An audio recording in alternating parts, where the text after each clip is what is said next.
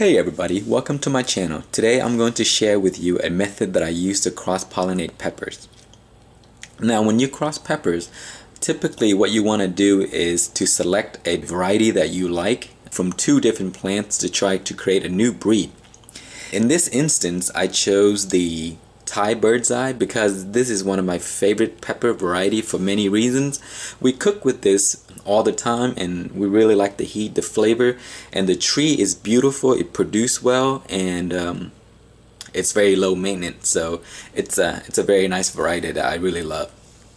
Now I have other peppers blooming at the same time, so this is actually the best time to do that if you have multiple varieties that are blooming at the same time. So what you want to do is pick two varieties that you like the most, and then you can cross-pollinate each other. So you can do this one to that one and vice versa. That way when you grow out the new generation, you want to do both to see if you like the traits that the new variety carried over to stabilize. What I have now in my grow room are some chocolate Scotch Bonnet, Brazilian Ghost, I have Thai variety which is the bird's eye, and I have some MOA Scotch Bonnet and Reapers. So I will be using a bunch of those to cross-pollinate each other and then pick out the variety that I like the most. The variety I'm going to try to create is a variety that I really want to obtain two traits into one. I love the MOA Scotch Bonnet for the heat, flavor, and the sweetness, and the Thai for how much it produces. Also, it's a very easy, low maintenance plant. I mean, you don't really have to do much for it to grow. So with that out of the way, we're gonna go ahead and go into the cross-pollinating process. So with all my videos, I like to use very simple tools that you find around the house. I don't really want to buy anything expensive just to do this task.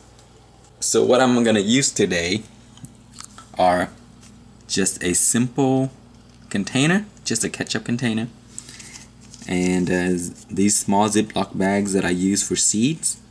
And as you can see, I have already labeled these.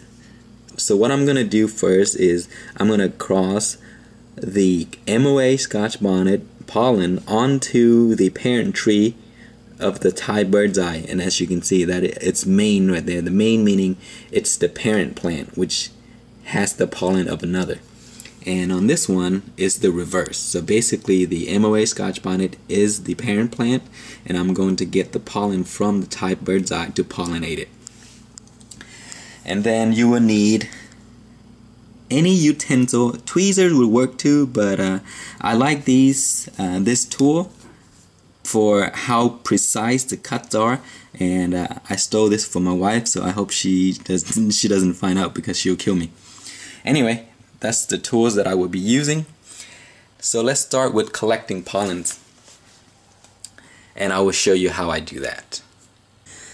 Okay, the way that I collect pollen is very simple. I use a ketchup container and a clean Q-tip.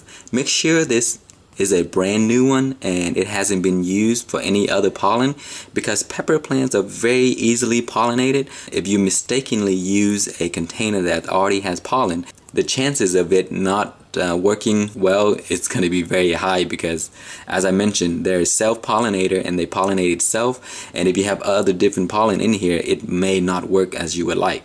So use a clean container to make sure you only have one type of pollen in that container. And the way I collect pollen is very simple. As you can see here, these are the open flowers. So you go to those open flower and then just tap like that, and the pollen will fall into the cup. You can also pull the flower off and then pollinate the other one as well. So I went ahead and did that ahead of time to cut down the filming time. So I'm not sure if you can see this, but there are pollen in that little corner right there. Let me zoom in. See those little dust in that little corner? Those are the pollen that I collected from the MOA Scotch Bonnet. See those little speck of dust?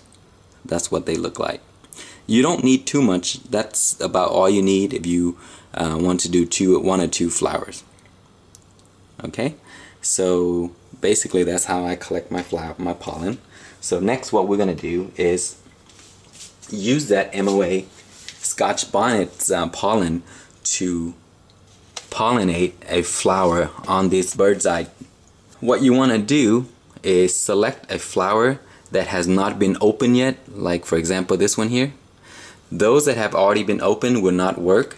So these here, these will not work because as they open up like that, any movement or shake of the plant, the pollen will pollinate itself.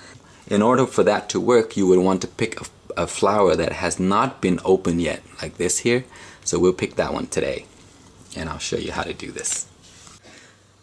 Okay, so what you want to do is carefully pick a flower that looks like this. Then we're going to remove the petals, which is the outer white part of the flower. So as you can see, this utensil make very precise cut. It's very easy to do. So just remove all of the white area, the petals.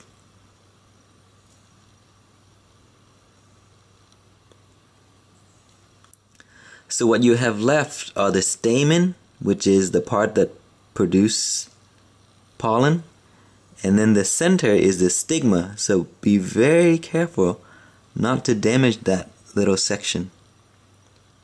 Just cut away everything else, and that's what you have left, just the stigma. Then we'll use the pollen to pollinate this, and I'll show you what to do next. Now what we're gonna do is use our pollen right here. You see those little white spots there? Just use a Q-tip, or you can just take the flower like this and dip it in there.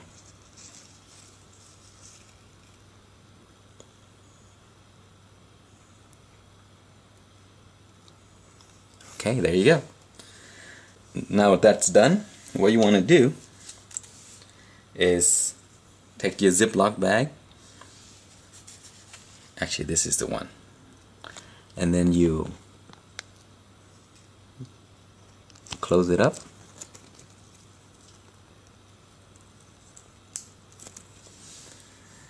Alright, and that's it. Well, that's pretty much how you cross-pollinate peppers to create a new variety.